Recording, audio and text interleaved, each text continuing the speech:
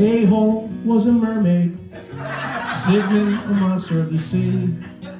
They'd not meet in the ocean, but would eventually.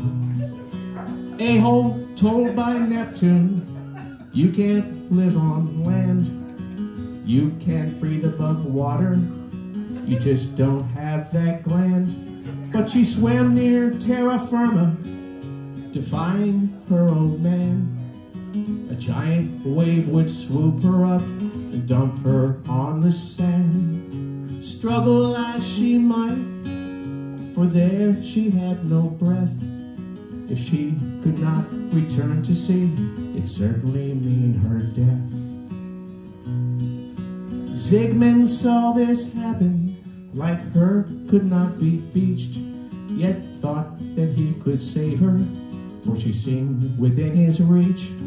With pluck he found his a-hole, she hadn't gone that far, but how was he to save her? He knew no CPR. On borrowed time he found the strength to lift her by the tail, and spun her like an Olympic hammer and let the mermaid sail. He hurled her high into the path of a passing Piper Cub. That was it for a-hole, the propeller chopped her up.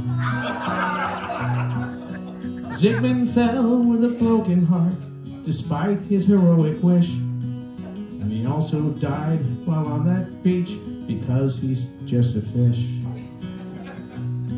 So good night, children, hope you like this tale from the sea. And happy National Sea Serpents Day, and try to get some sleep.